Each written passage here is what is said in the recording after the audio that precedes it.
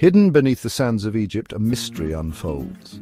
In January 2025, a team from Penn Museum and Egyptian archaeologists made a jaw-dropping discovery nearly 23 feet underground at the Anubis Mountain necropolis in Abydos, Egypt.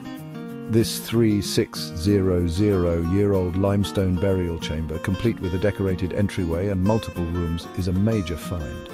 The tomb, with its stunning 16-foot-high mudbrick vaults, contains images of the goddesses Isis and Nephthys and golden hieroglyphs that were sadly damaged by ancient robbers. Who lies within this ancient tomb? Perhaps King Sennaib, King Pantjeni, or another unknown ruler from the elusive Abydos dynasty. A dynasty that ruled Upper Egypt but remains shrouded in mystery. This discovery reshapes our understanding of Egyptian history, challenging traditional narratives and offering new insights into royal tomb architecture. Though much remains unknown, ongoing research using ground-penetrating radar and magnetometry aims to uncover more secrets of Abydos.